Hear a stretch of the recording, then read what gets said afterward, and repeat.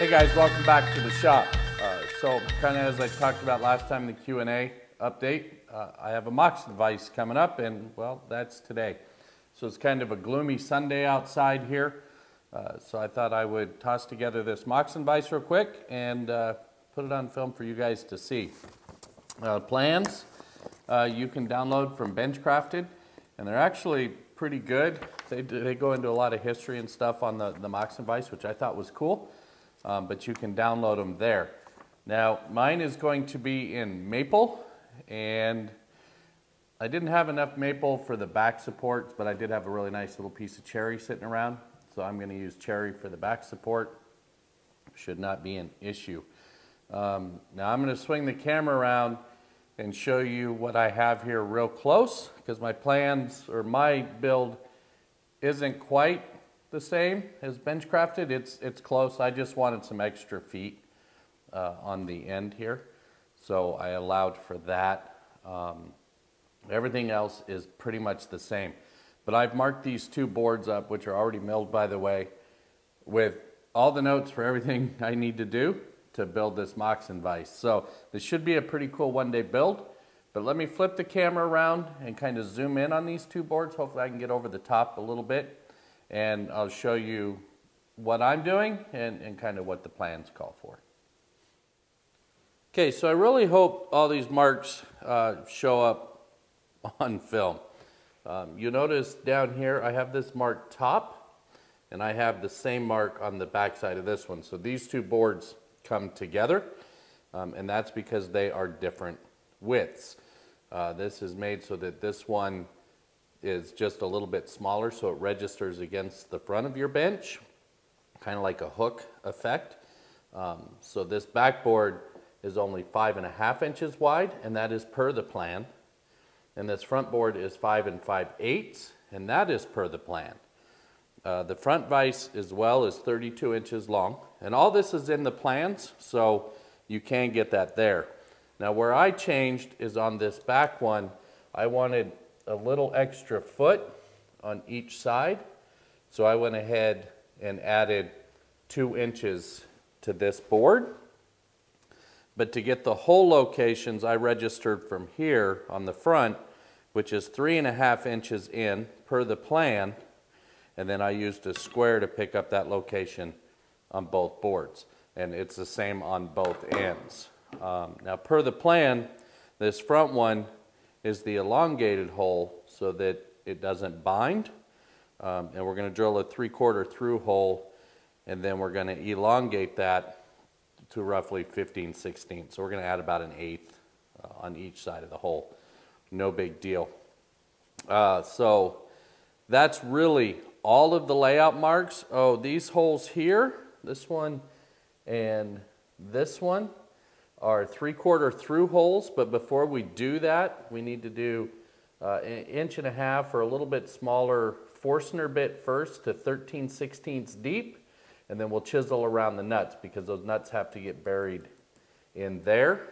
And then of course mine differs in the plan because I'm going to notch out these corners just so I can put F-clamps on them at the bench if I want, or I can hold on the holdfast using the support block that will still get attached to it. So that's what we're going to do. I can come back and sand all these marks off later. Now you notice I got a little tear out in here on the board, and this board was questionable as to whether it was actually wide enough, but being the back and the bottom, I'll probably put a little chamfer on it. I'm okay with that. It's shop furniture, and I'll live with that. So next up, we'll go to the drill press, and we'll go ahead and take care of some of these holes first. We'll probably do the Forstners and get to the chisel work first and get that out of the way, and then set up with the 3/4 so that we can drill all the holes at once. So I think that 1.5 inches or just a smidge under 1.5 inches Forstner bit will be next up.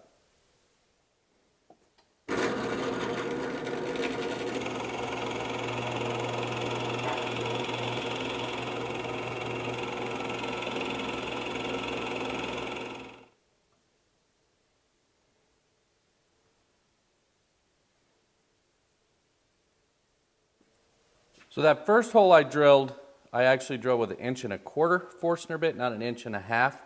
And now I'm going to go ahead and do the 3/4 through hole. I'm only going to go most of the way, and then I'll turn it over and drill it from the back side.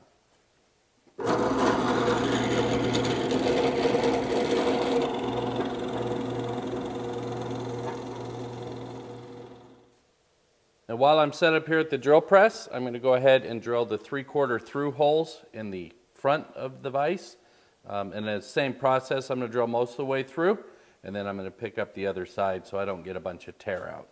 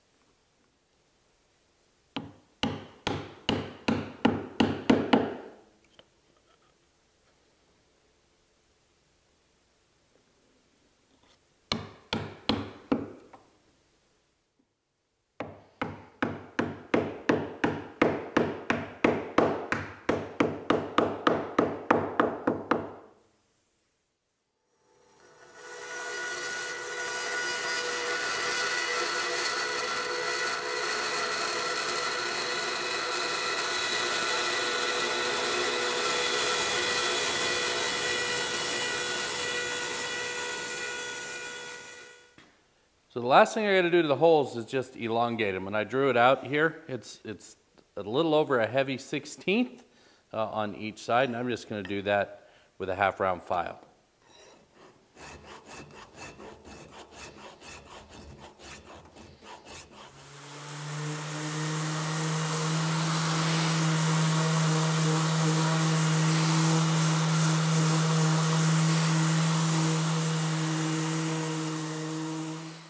Okay, so the last thing I need to do here is just get this back support glued on. And I just set bolts in place temporarily to help me just eyeball center, because this is all just for clamp down.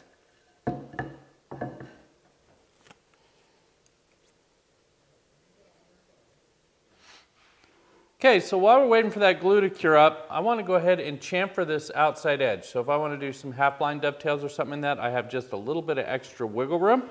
So I got the blade tipped close to 60 degrees, somewhere in that neighborhood. The number doesn't matter as long as you get the piece off that you want. So I'm going to go ahead and chamfer this now, and then I'll clean it up, and we should be getting pretty close to putting this thing together.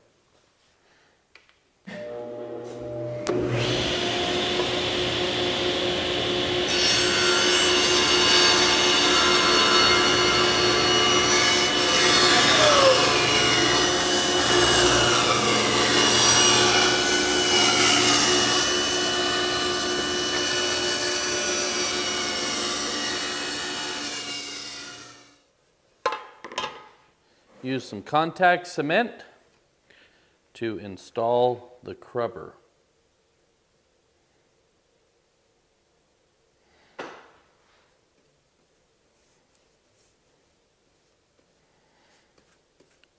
get a good coat on here, let it tack up, almost surface dry. And then I will roll the crubber inside out and try to get it on here in one shot. They don't give you a lot of extra, so you kind of only get one shot at it.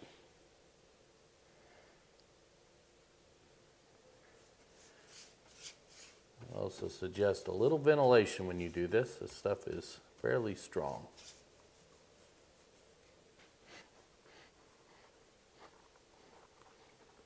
All right, this I should put them right here.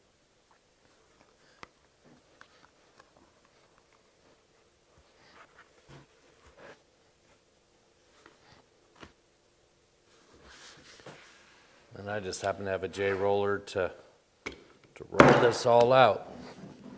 Get all those air pockets out. All right, so the last thing here is just to trim this up.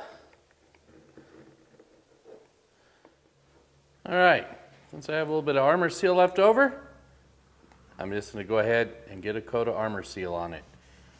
I don't know that it really needs it, It's shop furniture, but it'll just look a little better. So there it is. I have it clamped down to my assembly table right now, which I'm super excited to be able to have a vise at my assembly table because I do so much work here. But it just works absolutely fantastic. Just slide your wood in and crank it down. And it doesn't take a lot of pressure, and you can't move it. And then if I wanted to cut dovetails now, I can cut dovetails. There's no movement in the vise. Does exactly what it's supposed to do.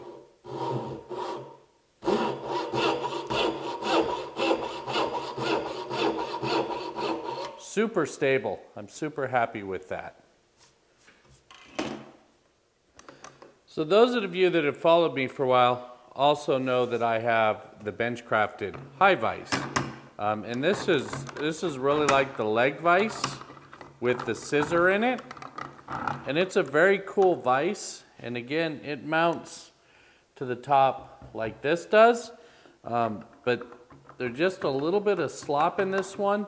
And I just found a little bit too much movement in it. So with the movement that's in it, I just haven't used it much over the years.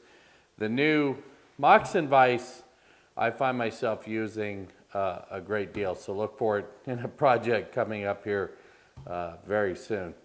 So that's going to wrap it up for this one, guys. I hope you got something out of it. If you have any questions, my email's in the show notes. My affiliate page is in the show notes. And I ask you please to hit the affiliate page because that helps support all these sites and the free plans and everything else. But yeah, and hit the forum sites. The forums are only as good as the community that's around them. And so you guys could jump in and offer questions or advice or, you know, whatever it is, just contribute. So that's going to wrap it up for this one, guys. And until next time, take care.